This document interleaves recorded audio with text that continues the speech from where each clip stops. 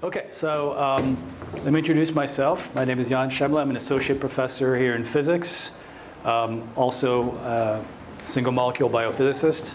And I guess TJ asked me to give you a lecture on the technique that I use, there's optical traps, and various applications of this technique in biology. And so I'm going to do that and highlight the work that my lab does. I have a whole bunch of slides.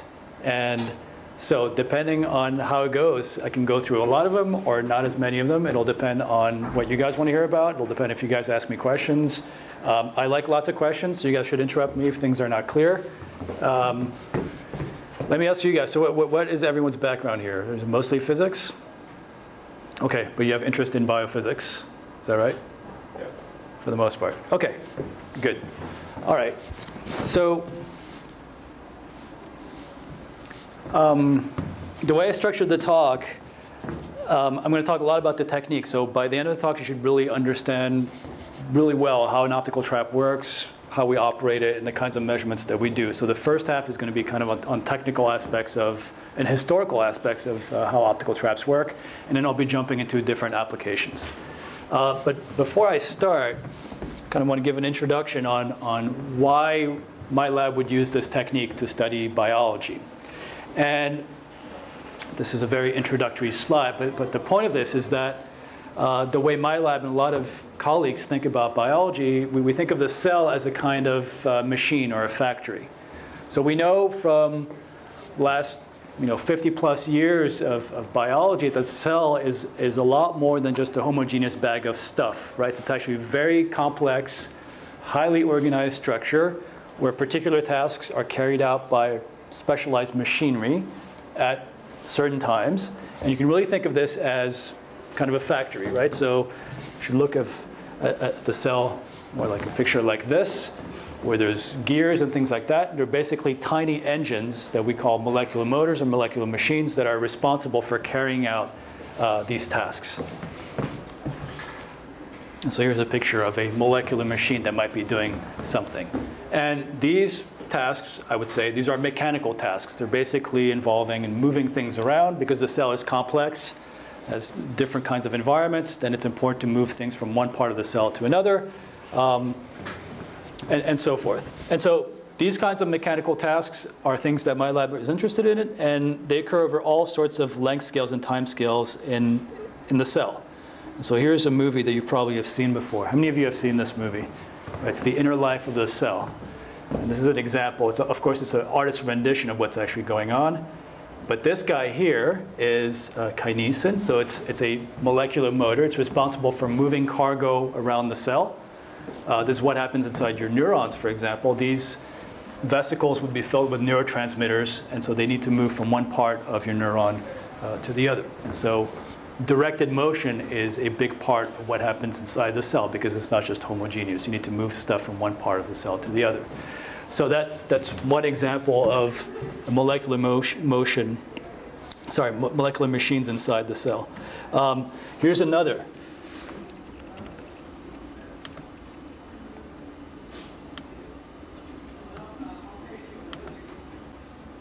Oh, it's not showing up. Where is it? That's strange.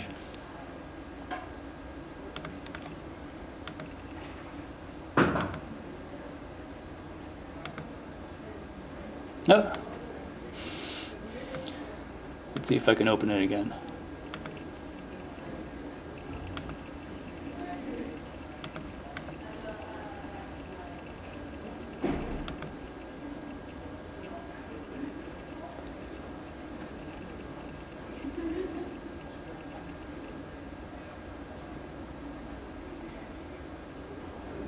It worked a few minutes ago. What's going on?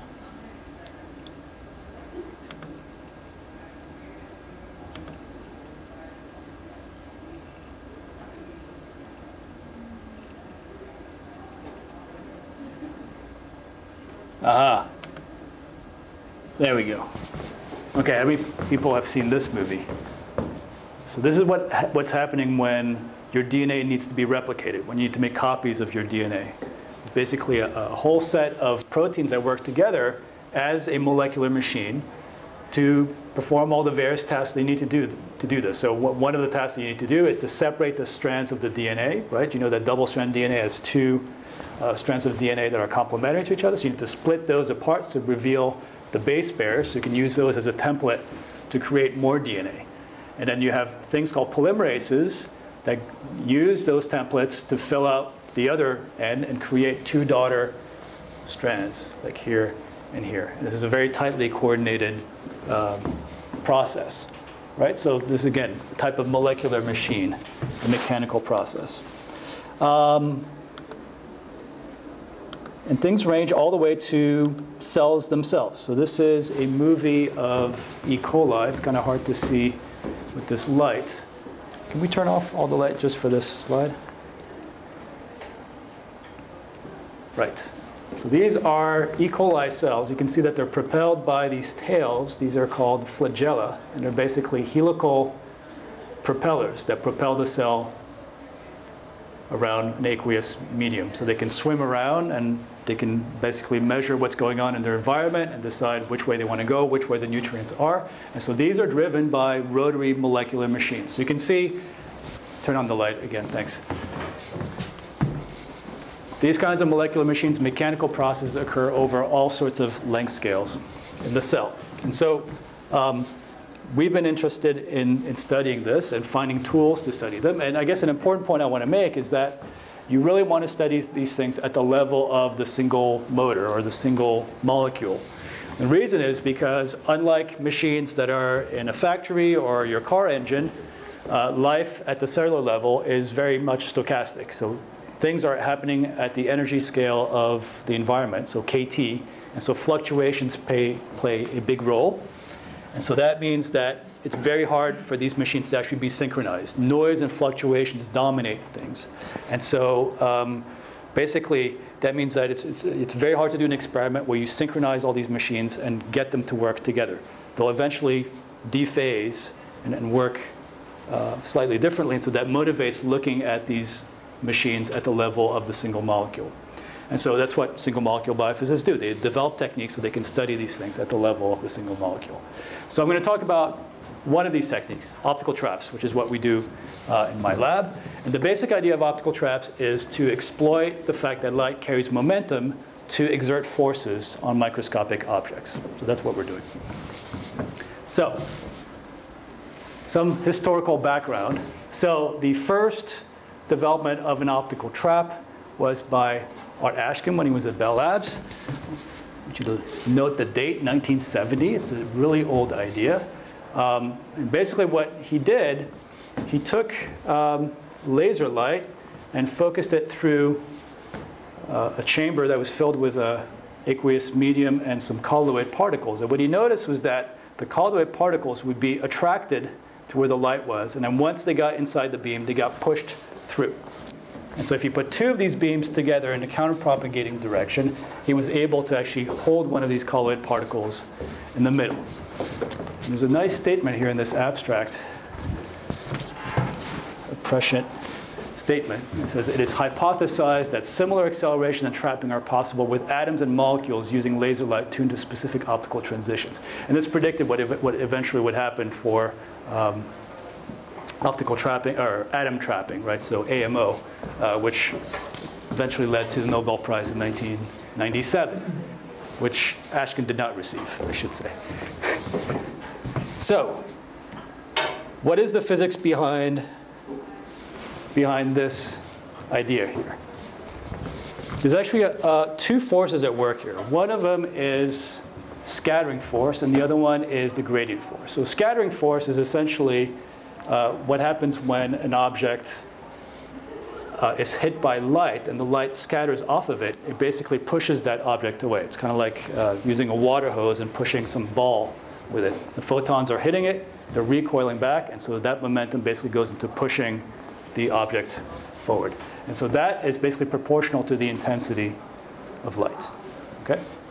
Now, another force is the gradient force. And the gradient force happens whenever you have a gradient in the electric field. So you probably have seen this equation from freshman E&M, So you know that if you put an electric dipole inside of a gradient of electric field, then you can exert a force on it. And people, does that look familiar to people? Yes. So now if that dipole is not a permanent dipole, but it's an induced dipole, induced by the field itself, let's say you have a polarizable object, something that's dielectric, then essentially this dipole moment is proportional to the electric field, and so now you have a force that's proportional to the gradient of the electric field squared, or the gradient of the intensity of light. So this is actually very analogous to what you see in magnetism, right? When you bring a strong magnet next to a paper clip, what happens is you magnetize the paper clip, and then it becomes attracted to the magnet because of the gradient in the magnetic field. Same idea here with electricity and the electric field from light. So the idea here is to essentially use the gradient in the intensity of light to exert a force on an object, and it's an attractive force. So to explain Ashkin's experiment, essentially what happened is that when he was shining this light through his fluid chambers, these colloid are basically dielectric, so they have, you can have an induced dipole moment. They're attracted to the light because of the gradient in the intensity, right? Because of the gradient force, they basically are attracted to it. And then once they show up inside this beam, then they're pushed by the scattering force, and they go over the side. And if you have two counterpropagating beams, then you can cancel the scattering force and basically hold it in place. So these two forces are at the heart of how an optical trap works. Does that make sense to everyone? Yeah. Okay, good.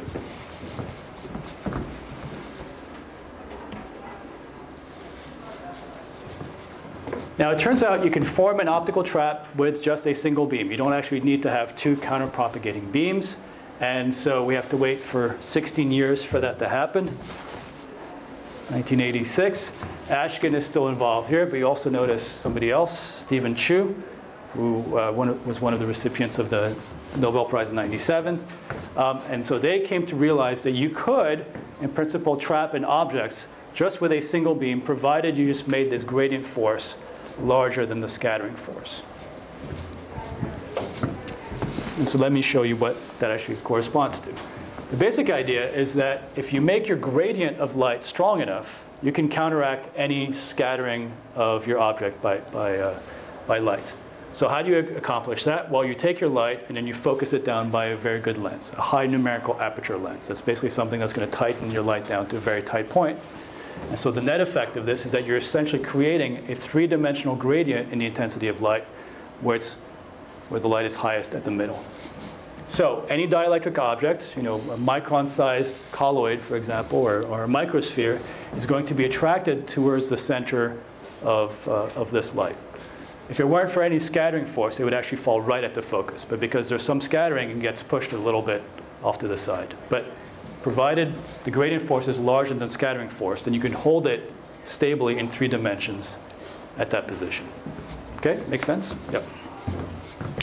And to a good approximation, essentially what you've done is you've created a harmonic potential. So you've created a linear spring, a Hookean spring, just by using light's interaction with a dielectric object.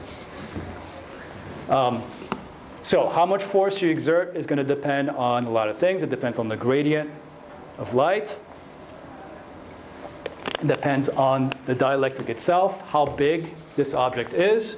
And so I'll tell you in general, for a standard optical trap in a lab like mine, you can't trap individual molecules using this technique, but you can trap a micron-sized polystyrene bead, for example. You can trap that in 3 dimensions stably, and you're essentially creating a trap that has a spring constant of about 1/10 of a piconewton per nanometer.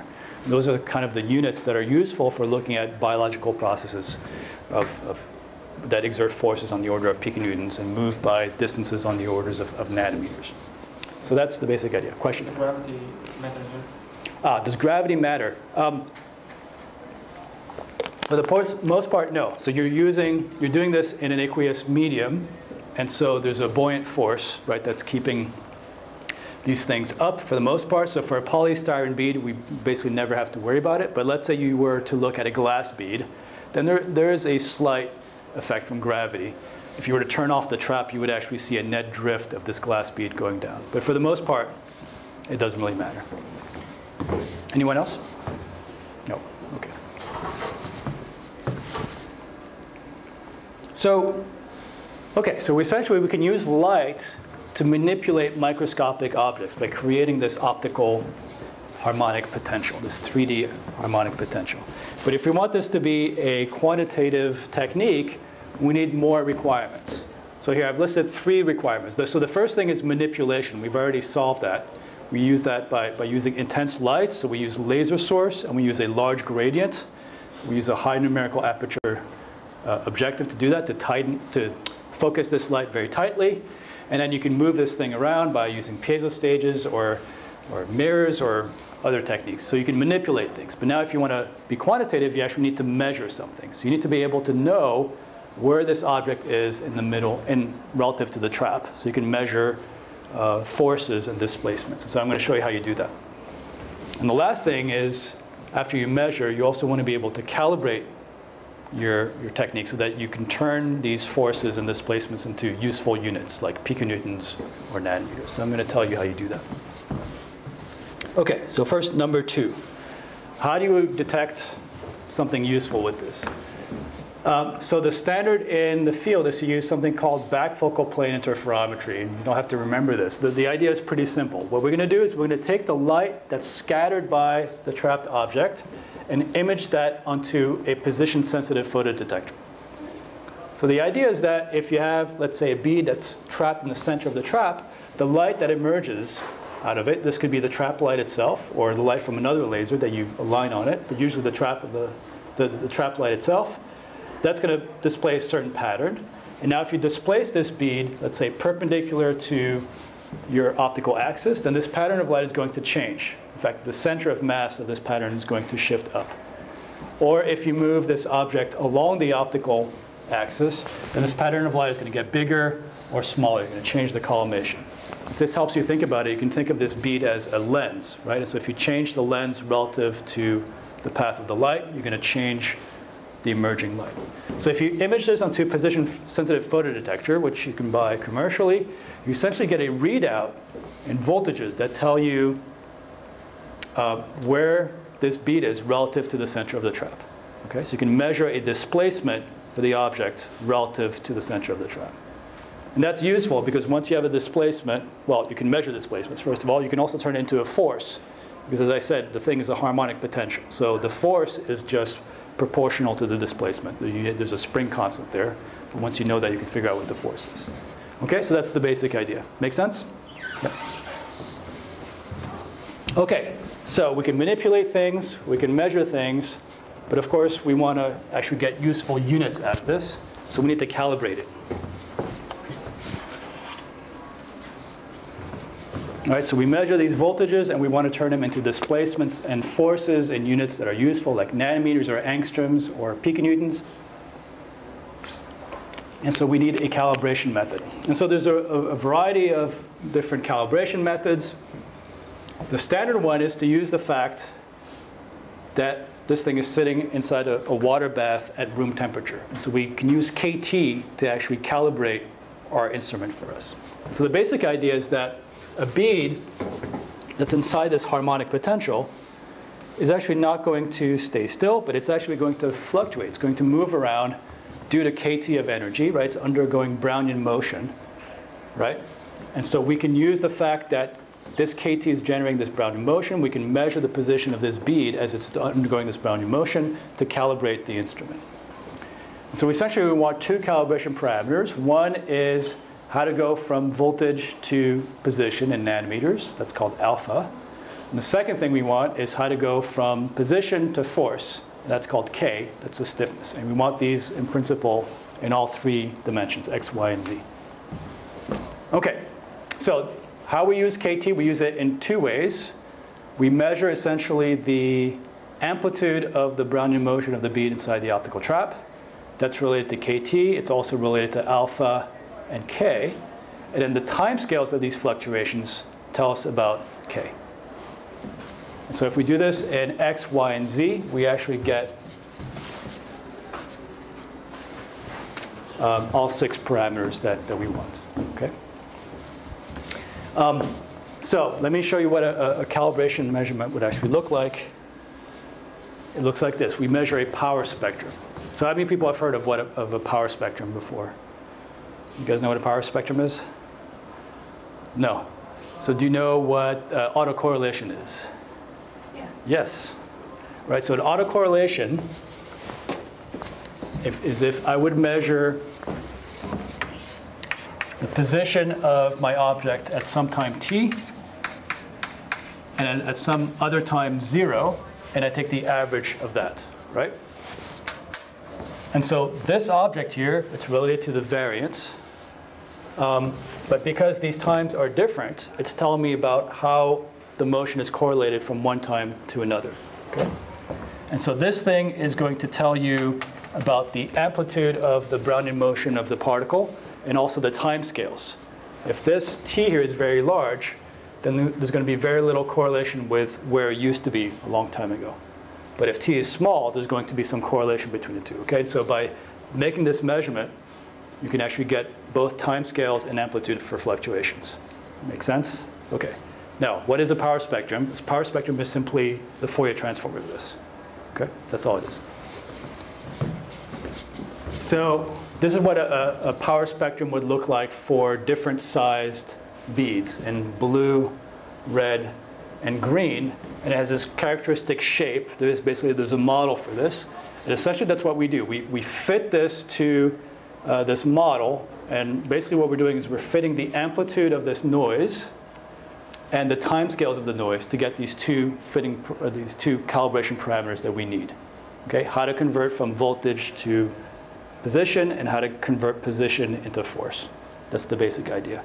It depends on the particles themselves, the size of the particles, but as long as you know how big your particles are, you can actually do this calibration and determine these two parameters. So that's the basic idea. We essentially use the fact that this thing fluctuates around. You just measure that, take a Fourier transform, and then you get this bead. If you don't understand the details, it's not so important, right? Just kind of the basic idea of how we do this is the main thing that's important. Any questions on this? I see some puzzled looks on some people's faces. Yeah, question. Remind me, the legend lists a few things in micrometers. Remind me what those mean again, what those are relevant for. A few things. Oh, sorry, these guys. Yeah, these are the different sizes of beads. Okay? So for different objects, you're going to get different types of response in the trap. And this red curve basically is telling you that at low frequencies, your bead is moving has a certain amplitude of noise. And if you go faster than that, and basically you're looking at time scales that are faster than the thing can move around. And so you're seeing less and less noise. So this point here is basically, that's the characteristic time scale for the fluctuations of this particle inside the trap. And you can use that to figure out what the stiffness of the trap is. The amplitude, you can use it to figure out the conversion between voltage and position. That's the basic idea. Don't sweat the details. It's just important to get kind of like a basic flavor of how you do this. Okay. So we've essentially established the three important elements. We can manipulate things, we can measure them, and then we can turn them into useful units of position and force. Now, the next important thing is that you can actually trap living things. And so that came in 1987. That's a Nature paper. Again, Ashkin prominently involved, where they trapped and manipulated individual cells using infrared laser beams. And the important thing is that they used infrared. And the reason why infrared is important as opposed to visible light is that people have shown that cells respond okay to IR light. If you try to trap a living cell in visible light, then essentially there's absorption processes and other funky chemistry that basically is toxic to the cell. You get photo damage of the cell. And my own lab was able to, you can also get some of these effects at the molecular level. And part of the issue is that you create these reactive oxygen species that lead to photo damage. So if you work in the IR, meaning 970, the standard wavelength is 1064. Lots of lasers are at that wavelength. You minimize the amount of damage that you get from absorption of visible light. So that's where most people do their optical trap experiments of living things in the IR. Okay, so now we have a quantitative measuring tool, and so we can use this now to probe biological processes. And there's very different ways we can do so. But the basic idea, well, let me explain the slide first, and then we can talk about what the basic idea is. So here's one classic experiment that was done with, by Stephen Bloch's lab at Stanford, where you can go to this molecule, kinesin, right? That was one of the movies that we saw, and essentially play a tug of war between kinesin and your optical trap. So you can't trap kinesin itself. What you can do is trap, like I said, a micron-sized particle, and you can functionalize this so that it binds to one end of the kinesin. As kinesin tries to walk along its track called the microtubule, it moves in one direction, and you play tug of war with the bead that you put in an optical trap. Right? So you can measure basically how much force a kinesin can exert. You can also measure its step size, because every time kinesin takes a step forward, it pulls this bead out of the trap. That's something you can detect by backfocal plane interferometry, and so you get information about a whole bunch of things. Here's another experiment where now you're looking at DNA polymerase. So this is one of the motors that was involved in the second movie during DNA replication. This is the enzyme that basically fills in and makes copies of DNA. So here's an example where they stretched a molecule of DNA between a trapped bead and another one that's fixed in space. They basically put it by suction on top of a micropipette. And the DNA that they made was half double-stranded DNA and half single-stranded DNA. And DNA polymerase basically sits at the junction between the two. And essentially, it takes nucleotides from the environment and fills in the single-stranded DNA and turns it into double-stranded DNA. And so how do you actually measure something? Well, it turns out that the elasticity, the elastic properties of single-stranded DNA are different than double-stranded DNA. And so as you stretch this molecule at a particular tension, every time the polymerase fills in nucleotides and turns the single-stranded DNA to double-stranded DNA, that changes the mechanical properties of this DNA. And so this bead moves out of the trap. So you get a readout for the polymerase activity of the DNA polymerase. Here's another one. I can keep going on with this, but I'll just show you three. This is actually from my postdoctoral work. So this is looking at a motor that is involved in viral assembly. So viruses, they're composed of a protein shell. And these particular viruses assemble inside an infected cell, but the DNA is not inside the viral shell yet. And so what they have to do, they have a motor that actually takes the DNA, its own DNA, and packages it inside this small proteinaceous container called a capsid. And so here we basically play tug of war using two optical traps, two beads and two optical traps, and this motor as it's trying to reel in its DNA against these forces. And so as this thing is reeling in, it moves the beads out of the trap. That's something you can measure. So you get a readout.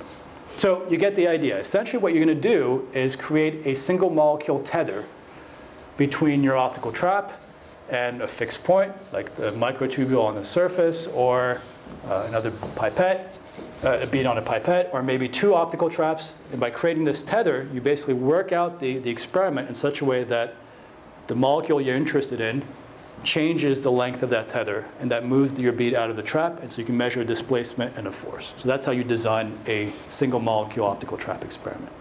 Okay?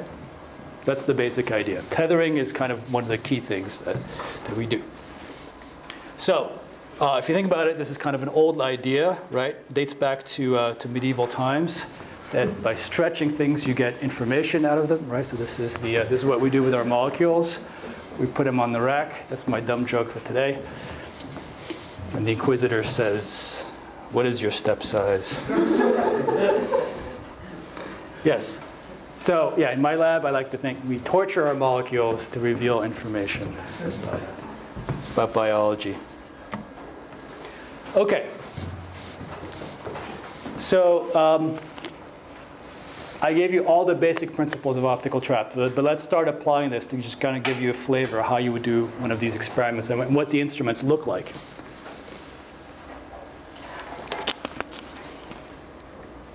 So this is an optical trap layout in the basement in my lab.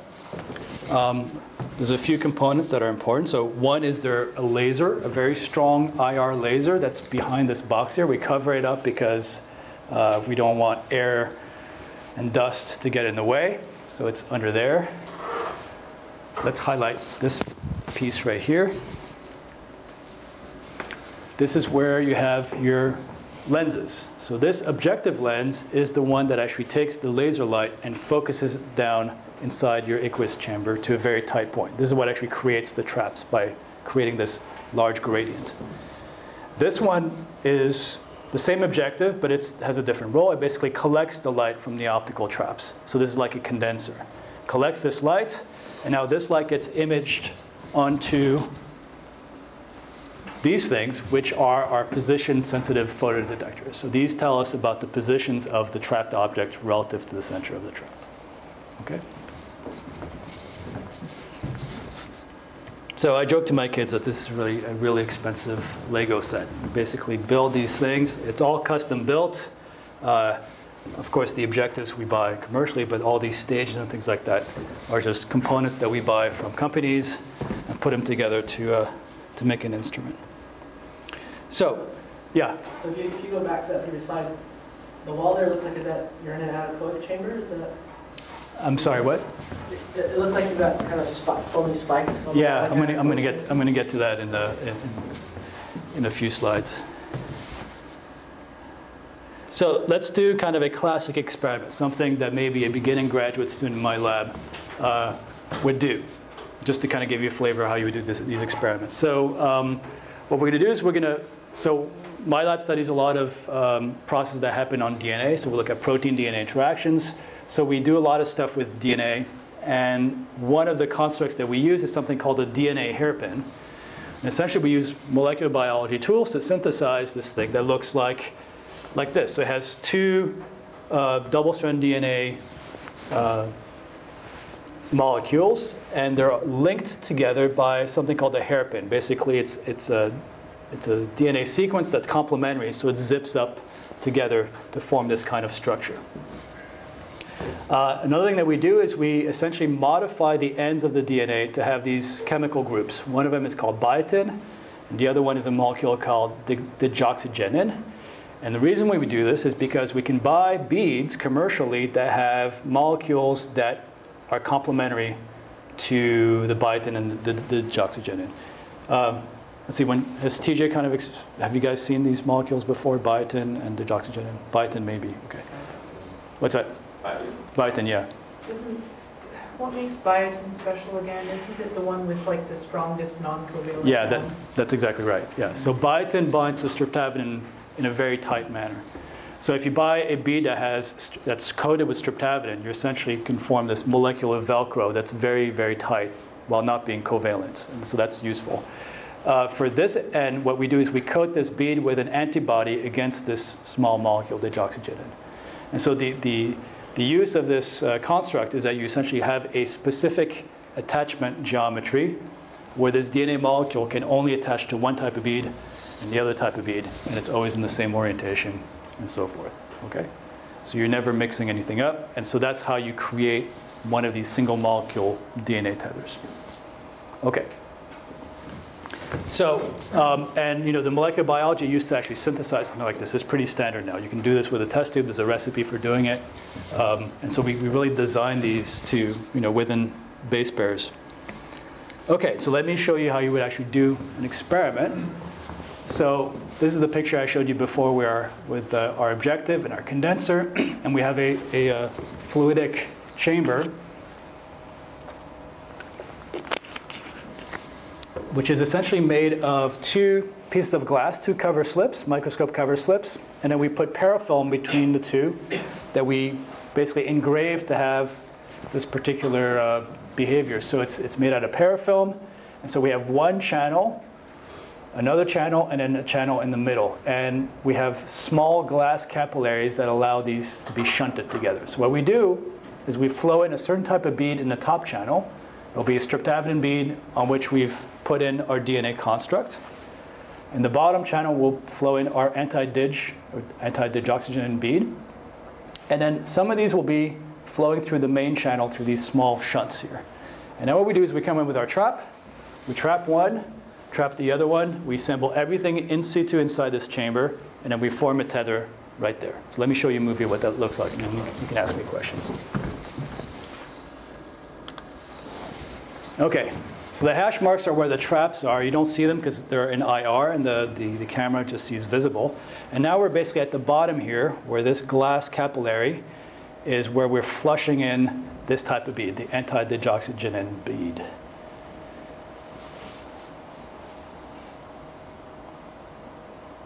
Now, so here's one. Oh, you can see it fell into the trap. So this is about a micron in size.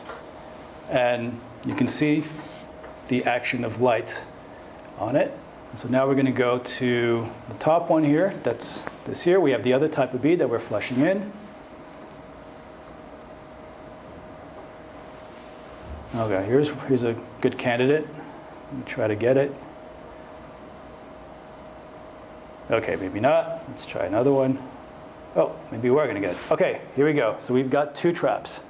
Oh, sorry, two beads and two traps. We know these are of the opposite kind of beads because we know one came from the top, one came from the bottom. And now we're going to form a tether. And the way we form a tether is simply by rubbing the two together. So we bring them together. We actually have a way of controlling the position of one trap relative to the other. And then we just rub them. And then we knock on wood. And then we pull them apart. So you can see that they're being rubbed against each other. And we pull them apart. And if we see a force at an action, not force at an action, force at a distance between the two beads, then we know that means that we have a molecule between the two. We've created a single molecule tether. Okay, so that's the basic idea.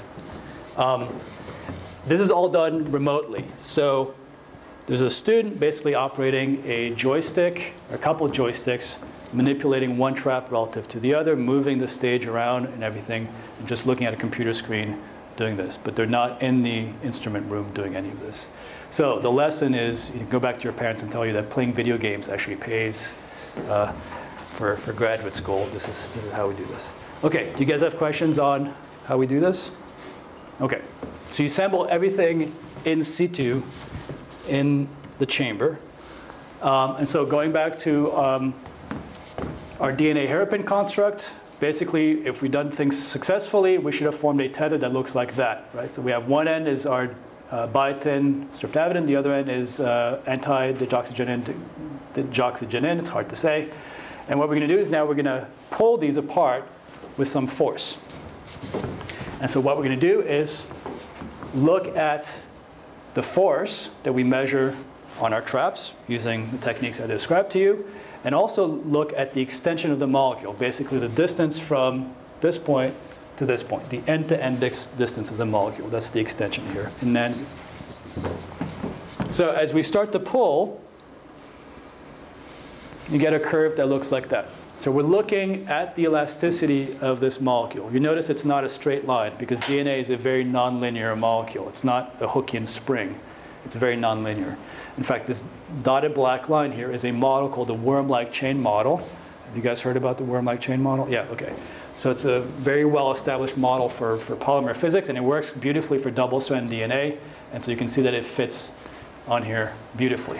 Okay, so we're essentially stretching this molecule. Now what eventually happens is you reach a force where you can actually unravel this hairpin. You're breaking up the base pairs by using force, just mechanical force. And so you're going to see what happens to this molecule as we do that. We open it. And if you look at, you can see that it starts to break open. Okay, it opens, it opens until we get to this point where we essentially stretch this thing completely, and then we keep pulling, then we're stretching the molecule itself. So this is an example of mechanically unfolding a molecule, in this case a DNA hairpin. We're using force to break the bases, the base pairs of this hairpin. And it's reversible, so if you go in the opposite direction in green, then you get back the same curve. So, very simple experiment, but it's very useful. In fact, if you had done this circa 2005 or 4, it would be a science paper. But now it's so standard that a first-year graduate student in my lab would be able to do it. Okay, so we've done 45 minutes. Should we take a 5-minute break and then talk about more up-to-date applications? Let's do that. take a 5-minute break, and then we'll come back.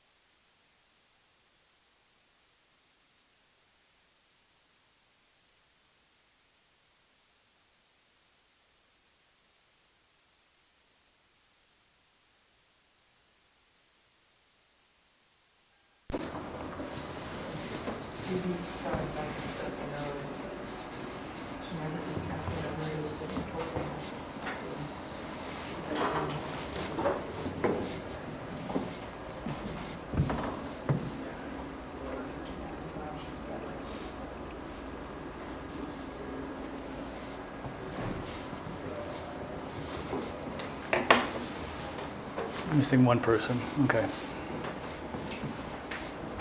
So you guys usually finish at 3:20, is that right? Yeah. Okay. Let's get started. Okay, so for the rest of the talk, I'm basically going to give you example applications of this technology in my lab. And one thing I'm going to highlight is talking about resolution in optical traps. And so the standard geometry for an optical trap experiment is you use a single optical trap, you have a bead in it, and then you have some kind of tether, in this case DNA, and the other end of the DNA is attached to your microscope stage. And that works fine. That's worked fine for 15, 20 years. But the problem with this setup is that usually stages tend to drift over time. And so what happens is as this stage drifts, it essentially pulls this bead out of the trap, and so you're getting a signal on top of the signal that you want from your biological molecule that is extra noise. And that's ultimately going to limit the resolution of signals that you can get with this kind of apparatus. And so people have been moving away from that, including my lab, which is to use 2 optical traps. And the idea here is that you form both of these optical traps from the same laser. You can do this a number of ways. One of them is to use polarization. You can basically send half your light in the horizontal polarization, half your light in vertical polarization. And the idea is that if your laser drifts, then both of your traps drift together. And so you eliminate this source of noise that you have in the classic way of doing an optical trap measurement. And so dual trap designs are insensitive to drift. Here's my schematic of your laser drifting. Basically, both traps drift together, and so their separation doesn't change. And so you don't get this noise signal that you don't want. And so by doing this, you can actually get really sensitive. You can get sensitive enough where you can actually see a protein moving on the scale of a single DNA base pair. That's only 3.4 angstroms. And so there have been several example applications of what people have used this technology for. And I'm going to give you another one that we published recently, just last year. Oh yeah, so you're asking me about the room that we do this in. So if you want to get down to this level, and just remember, hydrogen atom is 1 angstrom. So we're detecting signals that are only a factor of 3 times larger, really tiny things. You're subject to all sorts of environmental fluctuations. And so my labs, my optical traps, are inside these temperature-controlled acoustical foam-coated rooms to basically reduce any environmental factors. I also showed you how everything is computer controlled by joysticks. Basically, the students are outside of this room. They load their samples in, close the door, and then they have several hours of working with the joysticks where they're not inside the room, moving things around and causing extra noise. So it's basically as quiet as you can possibly be. And I joke these are padded cells where I keep my graduate students until they graduate. Right. Okay, so let me tell you about a particular application of this technique. So we've been interested in helicases. Helicases are molecular machines or molecular motors that are responsible for breaking open the bases of DNA. And so this happens, we saw in the movie earlier, when you need to make copies of the DNA, because you need to separate the 2 strands to use as templates to make daughter DNA. But it's also involved in DNA repair. So whenever you have a problem with your DNA, for example, you get exposed to UV, you get a site of damage, well, you need to unwind around that site of damage and remove that DNA. There's a repair process that's responsible for that. So helicases are involved in all sorts of genome maintenance processes. And we got interested in this particular one called XPD. XPD stands for xeroderma pigmentosum group D protein. This is a disease that you get where you become hypersensitive to UV. You get all sorts of skin problems if you have a mutation to this helicase. It's involved in DNA repair. And so this thing has this following structure. So there's these 2 domains that basically contact single-stranded DNA, an arch domain, and basically what it does is it moves along single-strand DNA using energy from the molecule ATP. I'm assuming everybody knows what ATP is. Yes. Okay. So they move along single-stranded DNA. Whoops. And then when they hit a junction between single-strand DNA and double-strand DNA, then they unwind it. And this one in particular unwinds it from the 5' to 3' direction. You also have helicases that move in the opposite sense. Okay. And so, some questions that are out in the field is, for example, what is the step size for a helicase unwinding? When people have done traditional bulk measurements, or they're looking at many of these in a test tube, they got all sorts of numbers from 1 to 6 base pairs step size, meaning that when it unwinds, does it unzip 1 base pair at a time or many of them at the same time? And so that's something that we wanted to address. Another thing that we wanted to address is what is the mechanism for helicase unwinding? So there's kind of 2 extremes you can imagine. One is called an active mechanism, which means that the helicase basically acts like a snow plow. It basically breaks open the base pairs by a wedge, for example. And the other extreme is called a passive mechanism, which basically has to do with the helicase relies on thermal opening of the base pairs. So the idea would be that the base pairs would open on their own just through thermal fluctuations, and all the helicase does is it waits for it to be open, slides in. Okay? And then the next one can open by thermal fluctuations, and it just slides in. So this is known as a passive mechanism. Or it could be anywhere in between. And so what we did is we studied this helicase by using a hairpin. Same hairpin that we were dealing with earlier. That's why I showed it. And so here's the idea. We're essentially going to stretch on this hairpin to a certain tension, but a tension lower than what we needed to unfold it. Okay, so just stretch it just a little bit. And we're going to maintain that force constant. And the way we do that is essentially we run this whole thing in a feedback loop so that if there's ever a change in the length of the molecule, we essentially keep pulling until we reach the same force. Okay, so we maintain the same tension in the molecule. Okay, and now we flow in some protein. So here's our XPD. We actually engineered a little binding site there so we can fit one. And then we add ATP. It starts to unwind. And what happens now is as it unwinds, the molecule gets longer.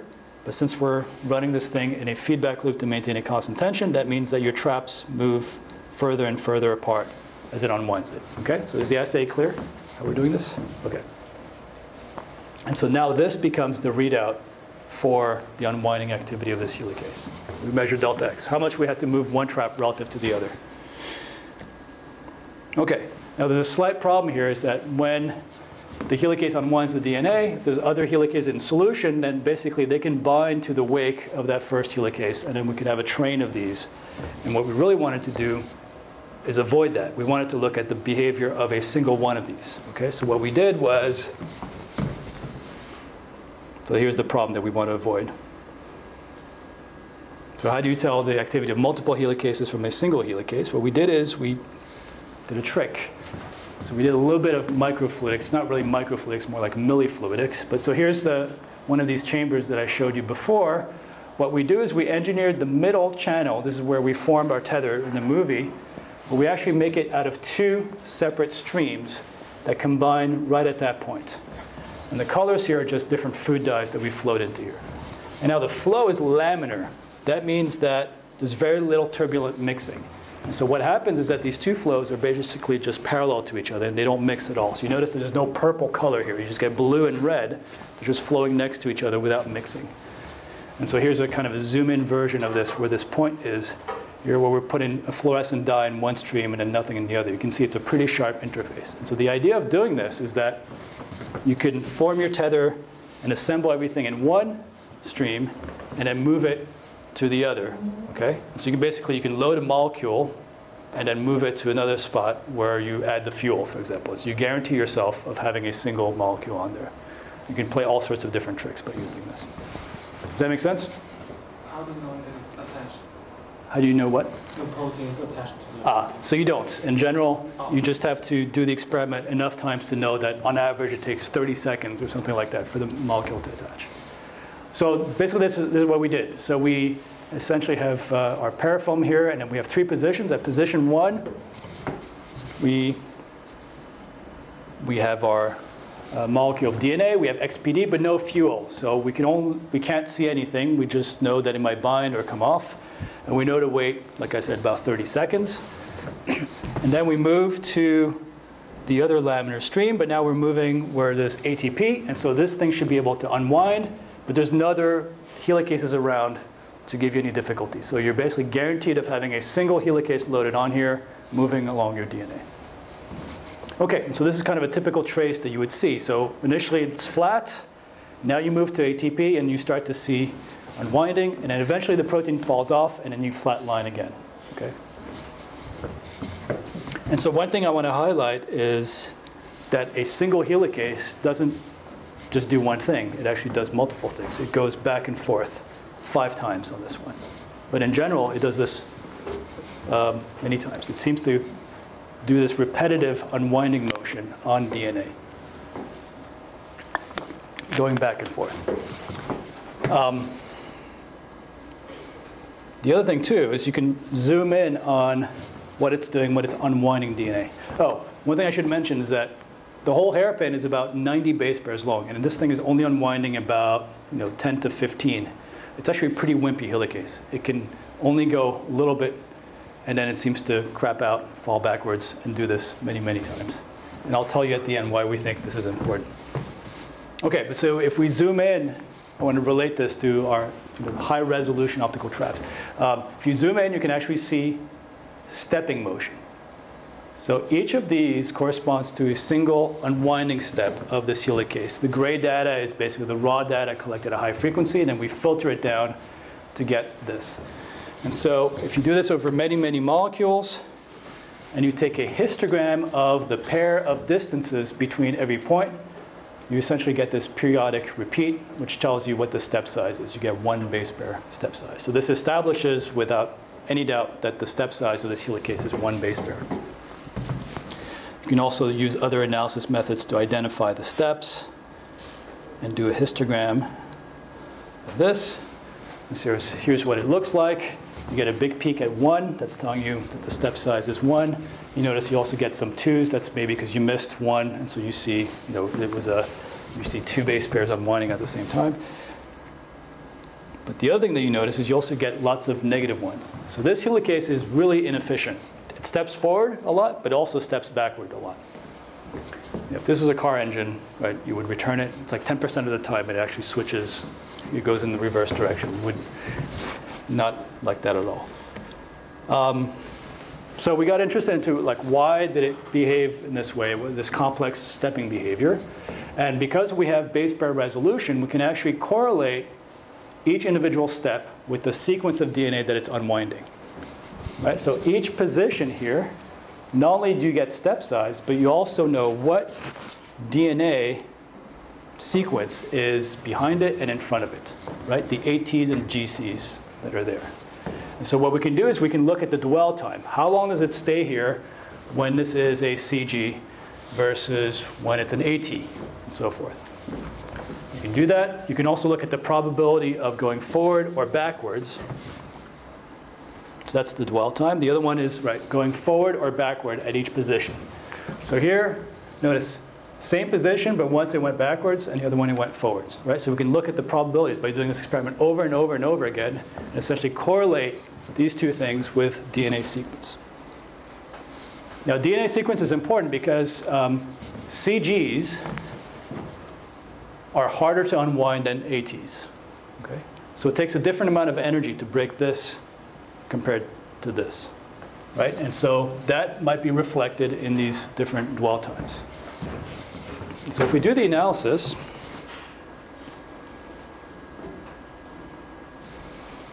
basically this is what we do. We look at the probability of stepping backwards, the dwell time, as a function of sequence. I'll skip all the details in the interest of time. Basically, you can address this question of whether it's active or passive. So if it's active, then the rate of stepping forward should be independent of the sequence. The P open basically is a proxy for sequence. On the other hand, if it's passive, then the rate of stepping forward should be proportional to the probability that the hairpin opens just from thermal fluctuations, which depends on sequence. Okay, and so using all the data that I showed you, we put it all together, and we got something that looks like that. So it looks an awful lot more like passive. So it seems like this helicase behaves like a passive engine. It essentially waits for thermal fluctuations to break open base pairs, and then it slides in when they open, and then it keeps doing that going forward. And that explains why it's such a crappy helicase, why it takes so long to do so, to move forward. You can do some modeling. You can show that it's not quite passive. There is this U interaction is basically, the contribution from the helicase itself. How much energy does it provide to unwind the base pairs itself? It's not a whole lot. So it's definitely more towards this extreme than the active extreme. So you can kind of see the kind of information, detailed information you can get on these enzymes by doing optical trapping and then looking at base pair level stepping. Okay, so the other thing I want to talk about before we wrap up is kind of the next generation of optical trap instruments. And so I'm going to talk about how we've been combining optical traps with single molecule fluorescence, which I'm assuming you've been hearing about from Professor Ha. And so going back to this data for XPD, it's very nice that you can track this molecule with base pair precision on DNA. It's pretty amazing when you think about it. But ultimately, you get very little information about what's going on internally with this protein. What about what's going on? What's its conformational state? You get no information on that. And that's pretty unsatisfying because you're trying to understand the mechanism by which this thing works, right? So wouldn't it be nice if you can combine something like that with some other readout where you can understand what's going on inside this protein? Maybe it's doing, it's a pretty complicated three-dimensional structure. Maybe it's doing some interesting things that are helping it unwind or something else. You are completely blind to that, but it'd be nice if you could actually look at that. And so that is a big motivation for combining these optical trap techniques with other modalities that allow you to measure things at the same time. And so that's something that we developed. And so fluorescence is an ideal way to do this because you can use things like single molecule FRET. I'm assuming you've all heard about single molecule FRET already. Okay, good. Because you can look at conformational states and dynamics with FRET. So this is an example from the Ha lab. It's an animation from the Schulten lab. This is the ribosome. This is the machine that makes other proteins. And they were able to see that there's this ratcheting mechanism by using FRET, by essentially using the fact that two dyes change separation to get FRET efficiency and determine the dynamics. So wouldn't it be nice if you could combine something like this with the optical traps? You can correlate the function of this molecule, in other words, how it moves along DNA, with its structure, its conformation. So that's what we've done. We call them the fleasers, because fluorescence plus tweezers equals fleasers. And it was a huge challenge to do it. We were the first to do it. So the idea was there for a while. People had built instruments that combined fluorescence and optical traps, but they did it in such a way that essentially you compromised one of the capabilities. You either had a compromised trap or a compromised fluorescence, but we really wanted to do it so that you had the full power of both techniques simultaneously. And so that's what we did. In the interest of time, I'm going to skip kind of the details of how you do this.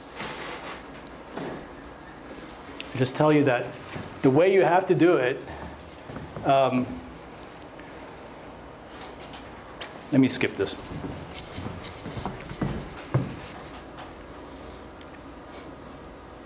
Skip this as well. Let me show you a demonstration that proves that we could actually do this. So what we did is we made a molecule of DNA that was mostly double-strand DNA, but we left a single-strand DNA gap in the middle. And then in solution, we flowed in a 9-nucleotide single-strand DNA molecule with a single Cy3 dye molecule bound to it. This molecule, this blue, is complementary to the single-strand DNA binding site on the DNA. And so as this thing is floating around in solution, sometimes it binds and hybridizes to the site on DNA.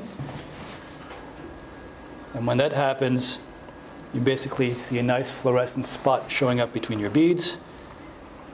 And you can read that out. So you basically get single molecule fluorescence detection. Now, at the same time that this happens, remember how we talked about that experiment with DNA polymerase, that single-strand DNA and double-strand DNA have different mechanical properties? Well, whenever this happens, you're changing 9 nucleotides into 9 base pairs. And so there's a slight change in the size of this molecule that you can pick up with your trap at the same time. That's shown in blue. It's a very small change. It's less than a nanometer. You can measure it over and over again. And so you can basically, this shows that you have simultaneous ability to detect single fluorophores and a very small trap signal on the order of only 5 angstroms. Okay, so it's basically demonstrating that you can do both of these things simultaneously. And so we've been applying this to understand other molecular machines. Another helicase. This one is called UVRD, but For the purposes of this talk, it's basically the bacterial cousin of XPD, the one that I showed you before. Similar type of structure, some differences. It's also involved in DNA repair. It uses ATP to move. It moves in the opposite direction. It goes 3' to 5'. XPD goes 5' to 3'. And so there were a couple problems that we're interested in. So that looks exactly the same as before. There are two kind of debates going on in this field. So UVRD is kind of a classic example of a certain type of helicase, and there's many different helicases that fit in that family, and so people have been interested in these types of motors for a while. So one of the questions is, how many helicases do you actually need to unwind DNA? So people agree that helicases can translocate on single-strand DNA. They disagree over how many you actually need to unwind DNA for this particular type. And the debate happened because, according to the crystal structures, a single one of these should be fine to unwind DNA. But when people did biochemical experiments, they thought that you need at least 2 to unwind DNA. Basically, a single one is too weak to do anything. You need 2, maybe to interact together or push each other to unwind the DNA. And so we wanted to resolve this debate. And the way we did it is by putting a dye molecule on each one of these, using our hairpin assay to measure unwinding with the optical trap, and then using our fluorescence to count number of proteins. Very simple idea. Okay, that's number 1. Number 2 has to do with the structure of this protein, the conformational state. So people had shown with X-ray structures that UVRD comes into 2 different states, called open and closed. And all the difference is that this domain here called 2B can swivel by about 160 degrees relative the 2 structures. And so when it's closed, it's like this. When it's open, it's like that. And the question is, which one of these is actually doing anything? So people disagreed about this. So the crystal structures show that it's closed at the DNA junction, and so structural biologists said the closed state, this one here, is the one that's competent to unwind. But then when people did biochemical experiments, they thought the opposite, that the open one should be the one that unwinds. In fact, they said the closed one is actually stalled. So we wanted to resolve this issue, and so we did a FRET experiment where we put a donor and acceptor pair on this domain, this 2B domain that swivels around, and the rest of the molecule that stays static. And so we should be able to tell whether it's open or closed based on the FRET state. Right? So high FRET means it's closed, low FRET means it's open.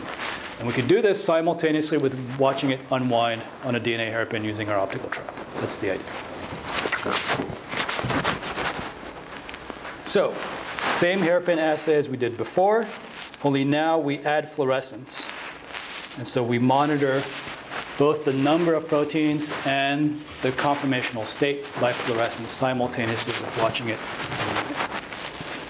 Okay, so here's the first experiment where now we just count proteins. So this is using a protein in which we've put a single dye molecule on it. And we're just going to watch the fluorescence to count how many proteins we have on it. So here's 2 plots, because we see 2 different types of activities. This is when we see a single photobleaching step. So single photobleaching step just means that the dye eventually went dark. And because you see a single step, that tells you that you have a single dye molecule or a single molecule of UVRD. Okay? Make sense? Yep. Now, simultaneously with this, we watch it unwind with our optical trap, our hairpin assay. That's shown in blue. And so you can see while the protein is on there, it's unwinding only about 12 base pairs. Again, we have a long hairpin. It's only unwinding a small amount, and it's going back and forth. Similar to what we saw with XPD, it's just going back and forth. And here again, see it going back and forth. So when there's a single helicase on there, it does unwind, but it does so very inefficiently, and it does in a repetitive manner, very reminiscent to what we saw with the other protein. On the other hand, if we count 2 photobleaching steps, that tells us that we've loaded 2 proteins onto our DNA, right? Now we see that the unwinding is very different. The unwinding is now much more processive. So it's unwinding almost the whole hairpin and then going around the other side and going back down. And so we see a huge difference depending on whether we've loaded a single or double helicase. So here's a histogram when you repeat this experiment many times. As a function of the number of photobleaching steps, how far do you go? How many base pairs do you unwind? And so the answer seems to be that a single one can unwind, but it's just kind of a very weak helicase. And it's only when you have two or maybe more that they somehow either push each other or interact somehow to be a much more possessive engine and unwind a whole bunch of DNA. Question?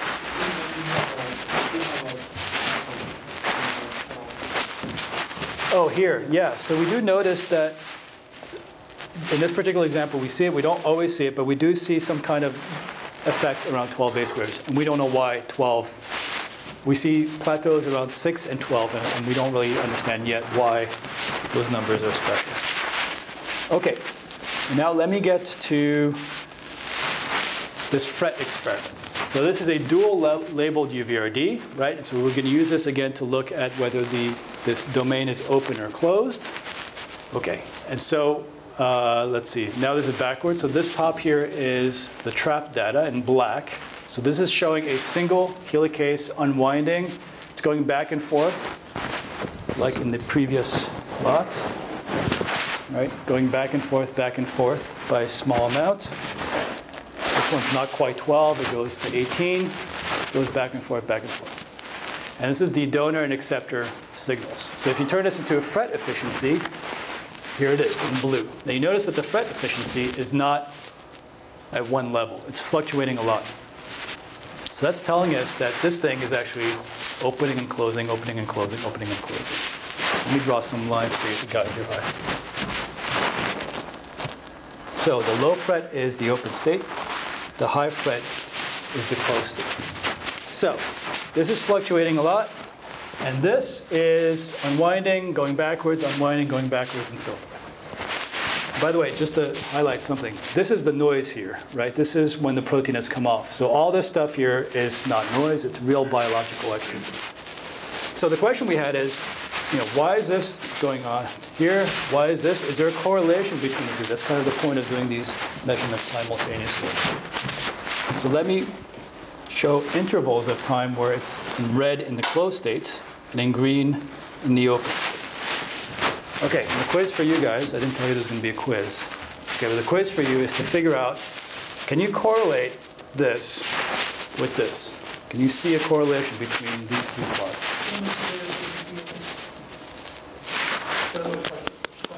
Yeah.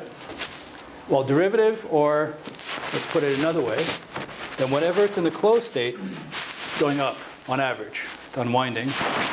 And then when it's in the open state, it's doing the opposite. It's allowing the DNA to reanneal. Everybody see that? Now, there's other features in there. There's pauses and other stuff. But in general, that's what happens. And so if you repeat this experiment many, many times, so each of these dots corresponds to a separate interval in these types of diagrams over several molecules, you can see that there's a clear correlation. Here we're just plotting velocity and then FRET. So when you have high FRET, that's closed state, it's unwinding, positive velocity. When you have low FRET, it's reannealing, negative velocity. So there's a correlation between whether this thing is in the open or closed state and the directionality in which it moves. This was completely unexpected. So this is closed state, this is open state. It seems like this conformational switch corresponds to helicase directionality, right? Whether it's unwinding or reannealing. So what we think is actually going on is as follows. So this is based on other experiments that people have done. And people have modeled that this helicase can actually switch strands. So let's say it's moving 3' to 5' in this unwinding direction. There's a chance that it could actually switch to the other strand and still moving 3' to 5'. But now if it moves in that direction, that allows the DNA to reanneal in its wake. Okay. So we think that's actually what's going on, and that this 2p domain, so they've shown through the structures that this blue domain actually acts like an anchor to the double-strand DNA. And this open and closed basically corresponds to which strand the DNA, the helicase is unwinding on. The unwinding strand or the reannealing strand. It's still moving in the same direction, 3' to 5' on each strand. It's just relative to the fork, which direction it's moving in. So we seem to have discovered this mechanism by which this helicase can go back and forth on DNA without actually falling off. Now, obviously, the only way you can get at that is through measurement like I described, where you can correlate the function of the helicase with its structural or conformational state. So that's basic idea. So we haven't published this yet. So this is hot research in the lab. It hasn't come out yet. OK, I'm going to skip the last section. I told you I had a whole bunch of extra slides. It's not important that we go through them.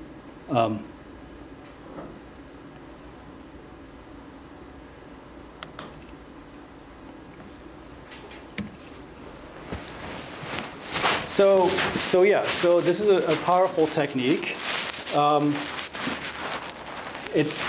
The kind of themes of research in my lab is that we try to be quantitative about things. As physicists, that's what we want to do. So we go from quantification of a biological system, and for example, we can measure step sizes, dwell times. We want numbers, right? Probabilities, and from those we can develop quantitative models. Right? That's always the end point, is we want to develop a theory that has predictive power and has equations and mathematics involved in it. And to reach that, we also develop new techniques. So we do things at the single molecule level, high resolution, base pair resolution, or we look at multiple things, multiple measurables at the same time. And just in general, the nature of the research is something that really appeals to me, because you get to wear many different hats as a biophysicist. You get to be an experimentalist in the sense of what we think of experimentalists for physicists, is that we build instruments, we develop techniques to answer scientific questions. You also get to be a biochemist because you think about the biology, you develop the biological systems, you modify it or you tweak with it so they can study it. And at the end, you also get to be a theorist because you want to come up with a quantitative model of the data that you took. And so I think that's still pretty unique to biophysics, that you can get to be all three of these things in one particular lab. And so, OK, that's it for today. So I kind of gave you some of the basics of how you do optical trapping, and also two kinds of experiments that we do in the lab that are at the cutting edge of what people do with optical traps. OK, so the helicase stepping behavior with XPD, that's a graduate student, Ja, who's now a postdoc at Columbia University. We did a collaboration with Maria Spies of the University of Iowa. She used to be here, but she moved a few years ago. The stuff with the Fleasers is led by Matt Comstock, a postdoc in the lab, jointly with Takjib Ha, who's now faculty at Michigan State University, and now a graduate student in biophysics. Kevin Whitley is taking that over. We're also collaborating with Tim Lohman, so he's the biochemist who's provided the UVRD and all these different constructs. And I didn't have time to talk about how we trap cells and look at cellular behavior. That'll be for a different talk. OK, and so that's it. If you guys have questions, I'm happy to answer them. Or not. It's up to you. OK.